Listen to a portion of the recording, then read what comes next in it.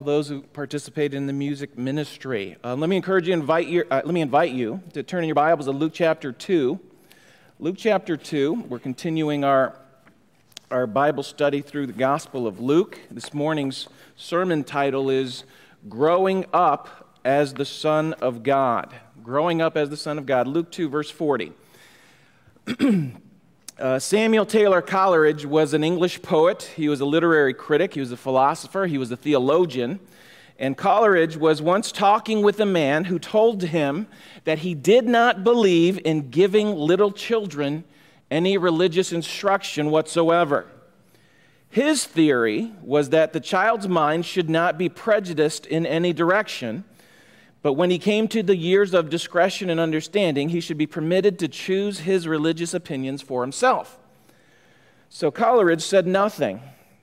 But after a while, he asked his visitor if he would like to see his garden. The man said he would, and so Coleridge took him out into the garden where only weeds were growing. The man looked at Coleridge in surprise and said, "Why, this is not a garden. This is nothing but weeds here."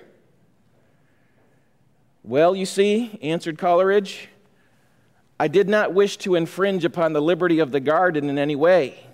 I was just giving the garden a chance to express itself and to choose its own production." That was Coleridge's, sarcastic way of saying, look, you need to give children spiritual instruction. Children need to grow up, and they need spiritual influence, or else weeds will just grow. Do you remember growing up? Do you remember your childhood? Do you remember the lessons that you learned? Do you remember the growing pains that you went through? But you went through it, and you grew up. We have 4 girls and a boy. The sequence goes like this: girl, girl, girl, boy, girl. And just thinking about my own growing up, and then I thought about my children's growing up. And I remember some humorous observations of our children growing up. When we turned on the vacuum cleaner, initially the girls were always scared. They were always afraid initially.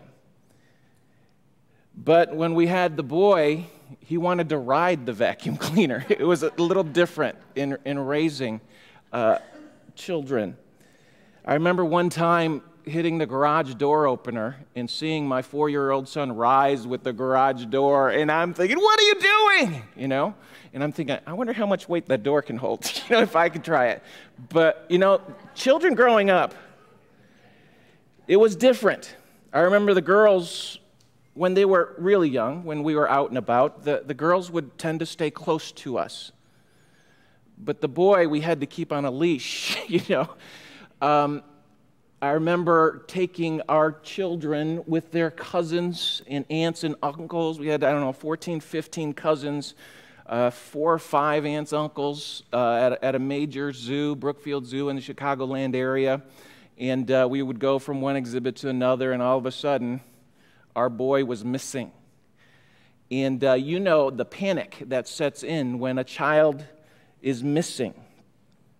So we had the uncles, one aunt in charge of all the 13, 14 kids, and then the aunts and uncles are going and looking for the kid. I see a park ranger. I say, hey, listen, we're missing a boy. He's about 4 or 5 years old, white, male, Caucasian boy, brown hair, brown eyes with a Spider-Man t-shirt. And, that rounded it down to half of the kids in the zoo at the time. But eventually he was found. But it was a scare for us. It's a scare for all parents when your kids go missing. So in our text this morning, Mary and Joseph's boy will go missing for 3 days. In our text, we'll see the growing up of the Son of God. Jesus was an infant, he was a child, and he would become a young man. Jesus was fully human. As one music artist said or sung years ago, and this baby grew into a young boy who learned to read and write and wrestle with Dad. There was the climbing of trees and the scraping of knees and all the fun that a boy's born to have. He grew up. He was fully human. And at the same time, he was fully God. Luke 2:52 describes Jesus' growing up in 4 areas: mental, physical, spiritual, and social. He continued to develop his knowledge of things. He grew in his physical body. He developed his spiritual awareness. He developed his social relationships. And his development in these 4 areas was perfect. He was a boy, yet he was perfect and without sin. He was different. But let's begin in Luke chapter 2, verse 40. There are not too many texts that describe the growth of the Son of God, the boyhood of Jesus. Only about 3 verses, and Luke covers them here. So Luke chapter 2, verse 40, we'll read to verse 50 at this point. He says, and this is after they took him home from the presentation in the temple where Simeon and Anna saw him, okay, from last week. And the child grew and waxed strong in spirit, filled with wisdom, and the grace of God was upon him. Now his parents went to Jerusalem every year at the feast of Passover. And when he was 12 years old, they went up to Jerusalem after the custom of the feast. And when they had fulfilled the days, as they returned, the child Jesus tarried behind in Jerusalem. And Joseph and his mother, knew not. But they, supposing him to have been in the company, went a day's journey. And they sought him among their kinsfolk and acquaintance. And when they found him not, they turned back again to Jerusalem, seeking him. And it came to pass that after 3 days they found him in the temple, sitting in the midst of the doctors, both hearing them and asking them questions. And all that heard him were astonished at his understanding and answers. And when they saw him, they were amazed. And his mother said unto him, Son, why hast thou dealt with us thus? Behold, thy father and I have sought thee sorrowing. And he said unto them, How is it that ye sought me? Wist ye not that I must be about my Father's business? And they understood not the saying which he spoke unto them. So here we have the young Jesus in the temple. Verse 41 says his parents went to Jerusalem every year, according to the feast of the Passover. That's the occasion here. That's the setting.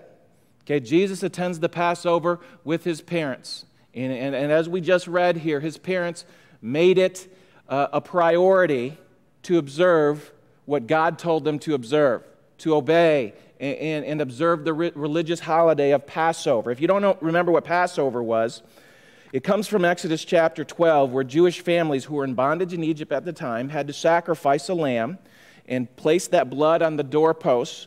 And they also ate unleavened bread in hasty preparation for their freedom, for the Exodus. They were about to exit that slavery in Egypt. And those who observed the ritual were the ones that the death angel would pass over. The judgment, sparing them from the judgment that befell the firstborn of the Egyptians. So Luke here gives this story about Jesus' childhood. And Joseph and Mary were devout Jews. They instructed him. They didn't take a neutral stance about spiritual instruction. They purposed in their hearts to know the law of the Lord and to do it. They were God-fearing folks. They were people of the book. Okay? They knew the law of the Lord. They embraced it and they did it. So they taught him the importance of this holiday. 3 times a year, Jewish men were required, they were commanded to go and observe this religious holiday. But not all of them could go, or not all of them could afford to do so. But if they chose one out of the 3 feasts, they would choose this one, the most important, the Passover. And so we have this Passover holiday. It's almost, similar to what we would call our Thanksgiving. But this was a festive occasion. It was a most important feast on the Jewish calendar. And people traveled in caravans with family, with villages.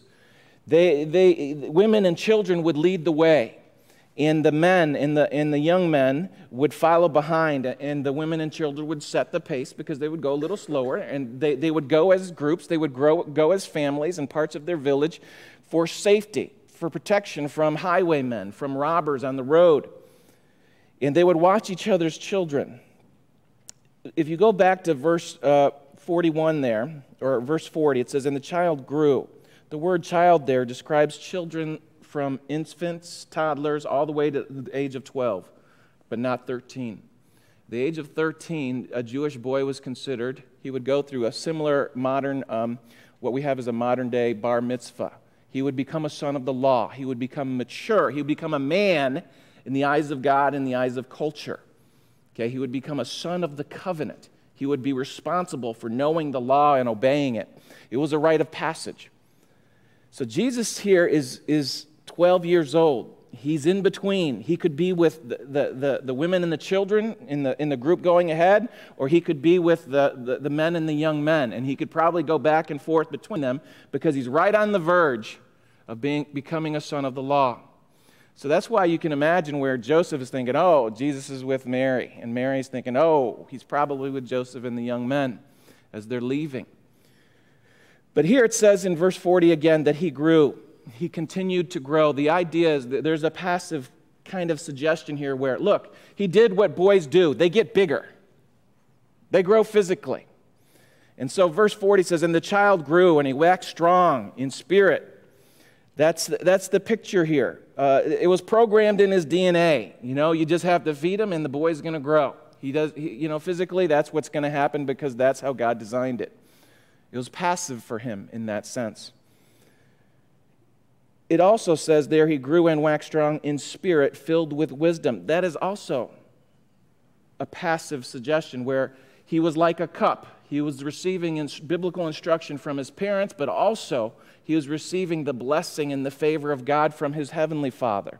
In fact, this text, out of the text that we'll read today, 3 times a big deal is made, or a focus, an exaggeration is made of Jesus' wisdom.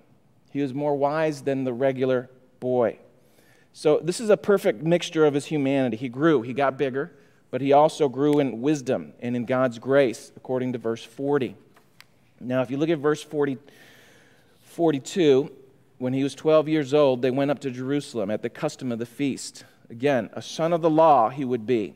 Typically, they would take him just to observe, and they would see some ceremonies where that would happen. And so, again, Jesus is that pre-adolescent stage. Not a teenager, but not necessarily an infant or a toddler or a child. He's 12. He's right there. He could have easily gone from either group, from Mary's and the children's to the men and the young men carrying up the rear of the caravan. So when they left, that's probably where Jesus was going, from back and forth. But then when they left after observing the holiday, we see something happening in verse 43. Let's go look back down. And when they had fulfilled the days as they returned, the child Jesus tarried behind in Jerusalem, and Joseph and his mother knew not of it. So I want to show you the oversight here. Okay, this is the process where you lose your kid, you lose track.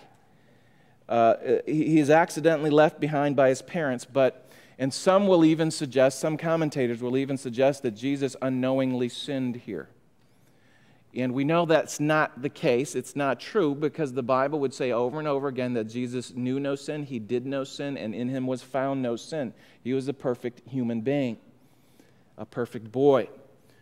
I think the word there, the verb tarried behind, gives us that indication. He purposely chose to stay behind. It was intentional and it was purposeful. This was not an accident. Jesus did not just get caught up in the moment. He intended to stay and tarry behind, as if to emphasize to his parents his God-appointed role. Look at verse 46. No, verse 44. But when they supposed him to have been in the company, went a day's journey, and they sought him among their kinsfolk and acquaintance, and when they found him not, they turned back again to Jerusalem. So it's a 3 to 4 day journey, how they got there, from Galilee to Jerusalem. Now, after the observation of the Passover, the holiday, they make 1 day's journey. And as you can imagine, hey, he has 4 brothers and at least 2 sisters. And they're doing a head count at the first stop after a first day's journey away from Jerusalem, and they're 1 head short. Where is he? So they go from group to group, kinsfolk, family members. Hey, is Jesus with you? Is Jesus with you? They go to their neighbors and village members. Did you see him? When did you see him last? And so, panic starts to set in, no doubt. 12-year-old boy. Remember this road, this Jericho road. Remember what happened when Jesus gave the story of the Good Samaritan? The man was walking on this treacherous journey, this path, and robbers fell among him, beat him, and left him for dead. Traveling in a large group was for safety, and now they're thinking, where is my son? So they're searching. They take another day's journey back to Jerusalem to find him. So that's 2 days he's missing now. Now look at verse 46. And it came to pass that after 3 days they found him in the temple, sitting in the midst of the doctors, both hearing them and asking them questions. And all that heard him were astonished at his understanding and answers. So after the oversight, they finally go and search, and here's the outcome. Okay, Jerusalem is 42 square miles. The temple complex is 35 acres. So that third day, they're looking throughout Jerusalem. They're looking in the temple, and finally, they find him. And he's in probably the portico of the temple. There was covered walkways around, and where people would gather and meet, and they would hear the teaching of Jewish doctors of the law. And they find Jesus there. 2 days now, gone. And it says there in verse 46 and 47, he's in the midst of the Jewish scholars, both hearing and asking them questions, and they were astonished at his understanding. We are treading on what is mysterious ground. Here is the perfect human Jesus coming into an understanding of his identity as the Son of God. All children, all teenagers, all adults have gone through it at one time or another. Who am I?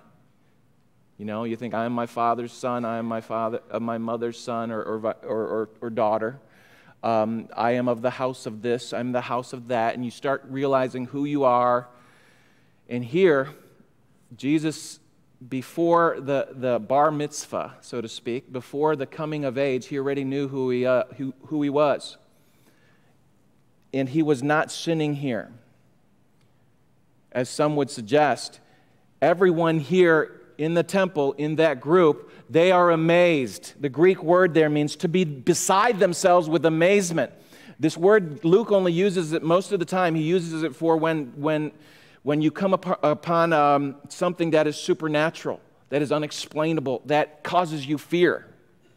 And so they are astonished, they are amazed, they are beside themselves about the quality of his understanding, the quality of his questions, and of his answers.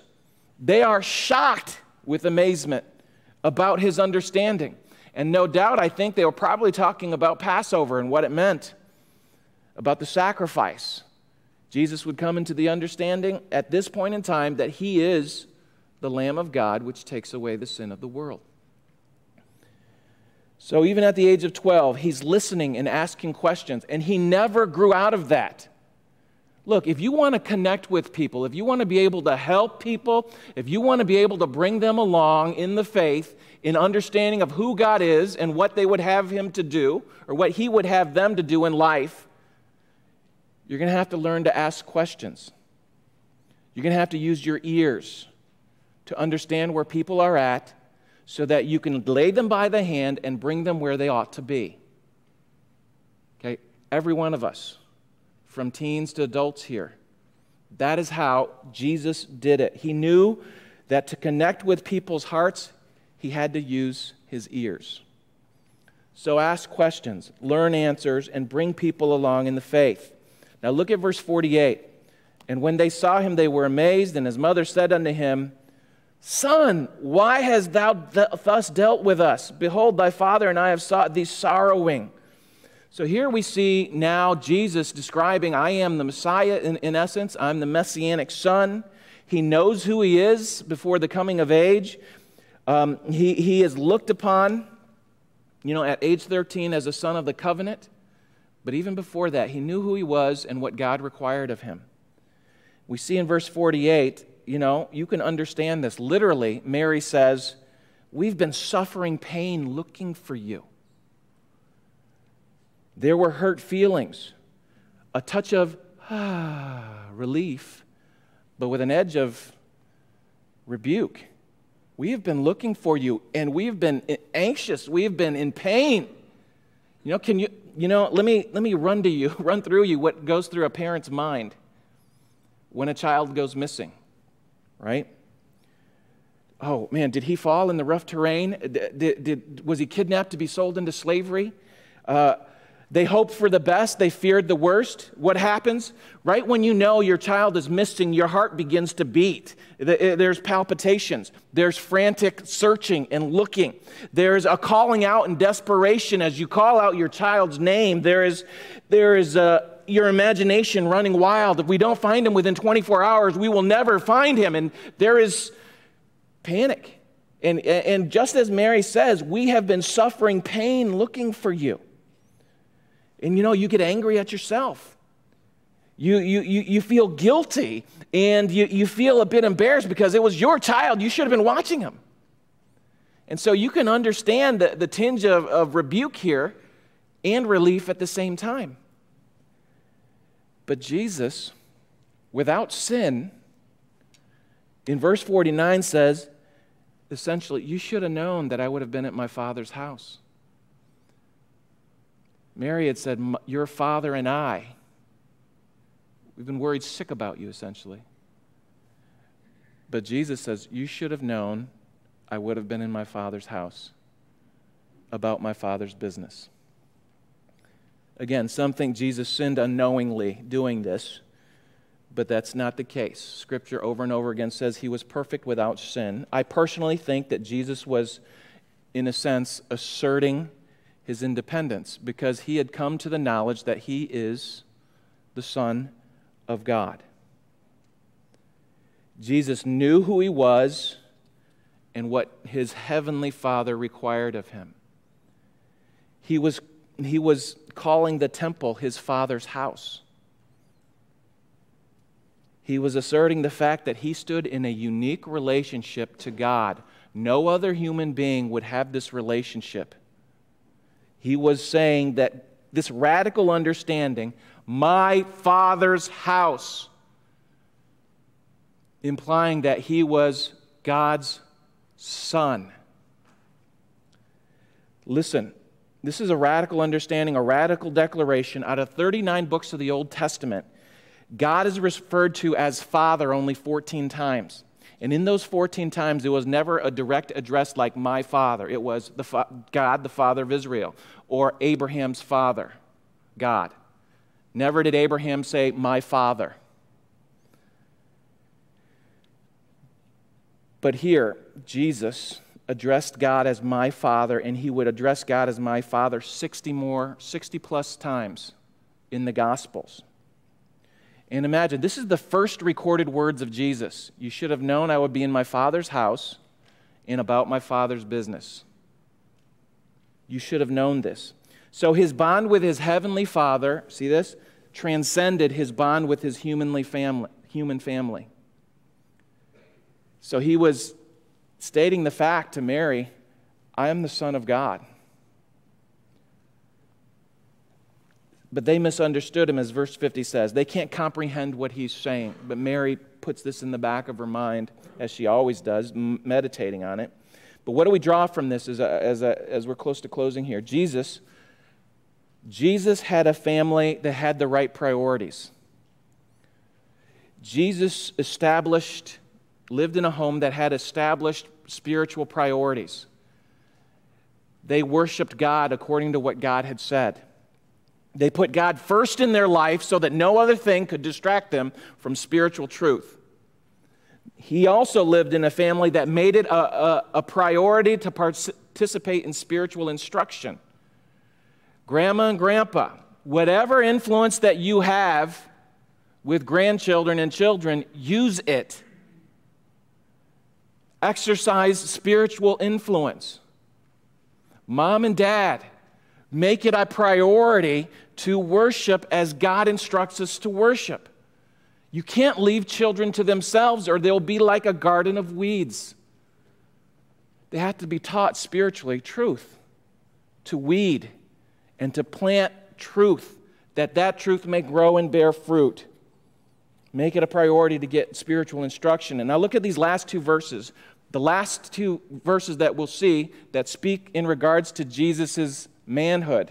In other words, from the age of 12 to the age of 30, this is all we have. Verse 51 and 52.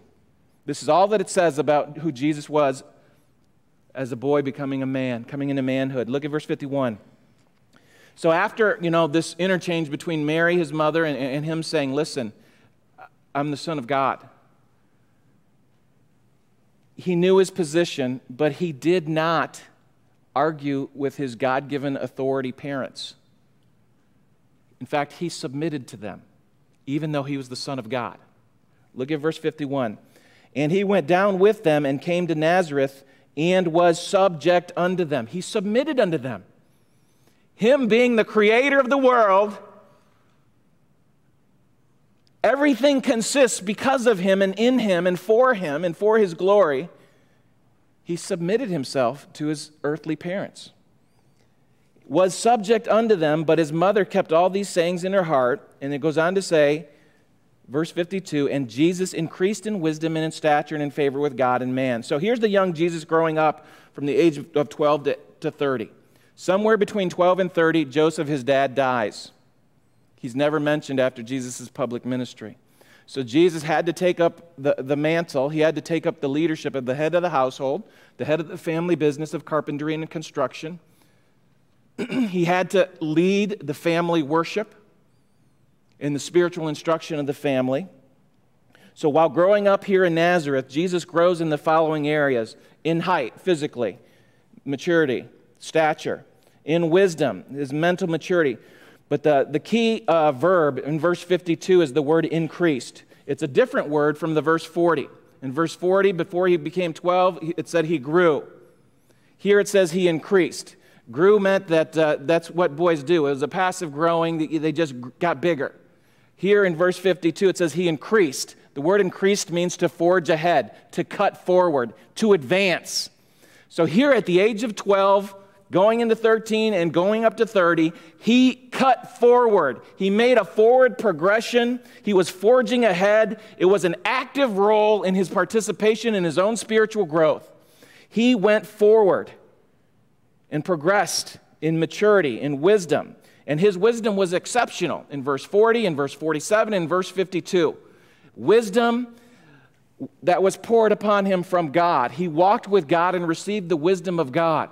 In fact, Jesus would comment in chapter 11, verse 31, I think. He would say, you know what? The Queen of Sheba came to see the most wisest man in the world, King Solomon. And you know what he said at the end of that verse? He said, but a greater than Solomon is here. Jesus grew in wisdom, wiser than any man ever known. Yet he was subject unto his parents.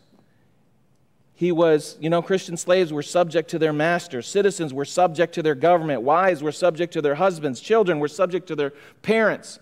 So subjection, or bringing yourself under the authority of someone that God has placed before you, is not a sign of inferiority.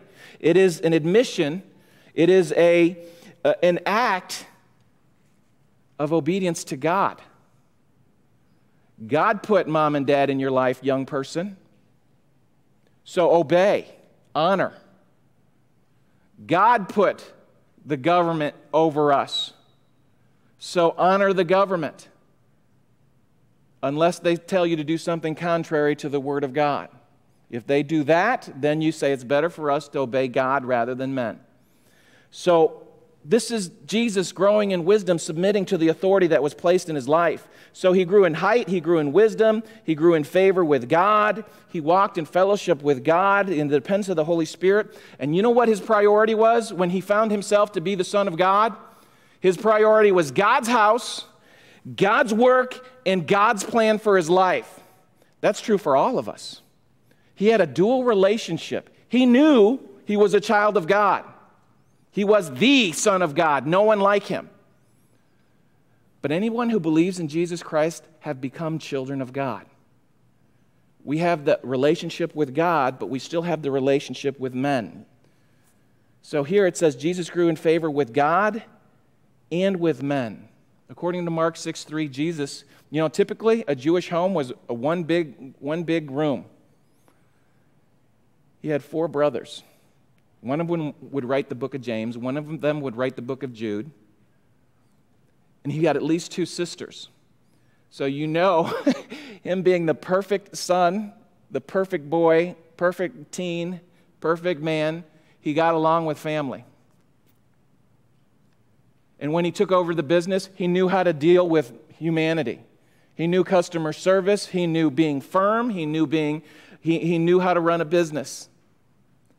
He knew how to honor his mom. But first of all that came because he honored his heavenly Father. He always sought to do his heavenly Father's will. Happy are those children who imitate the example of Jesus. They're obedient to parents. They're self-controlled. They're responsible. And they choose the wisdom of God. But that is also true for every one of us as we seek to know and to love God. We need God's grace to grow in favor with God and man. So here we go. What do I take away from this? Listen, young person, Jesus was perfect, you're not. So how do you handle your parents' relationship? Jesus was perfect, his parents were not. Yet they honored his authority, or their authority. He honored their authority as his parents. So ought we. Understand your position in life. Honor those whose God has placed around you. Your boss, your coworker, your spouse, your neighbor, your government. Honor them. And in the process of growth, parents, it's instituted by God. Children should grow up. You do everything that you can to train them in the way that they should go. And one day, you have to let them go. Let them grow up. And here we have in that last verse a perfect picture of a full and a balanced human life. The physical realm, the intellectual realm, the spiritual realm, and the social realm. Whether you're 12 or whether you're 90, a balanced life has a balanced approach to all those categories. Your physical, your spiritual, your social. Where are you at in that? Are you balanced? And lastly, a truly obedient child of God is going to honor his heavenly Father. God's house, God's work, and God's plan should be an important part of every child of God. Are you committed to that? Let's pray. Heavenly Father, we do thank you for the goodness of your grace.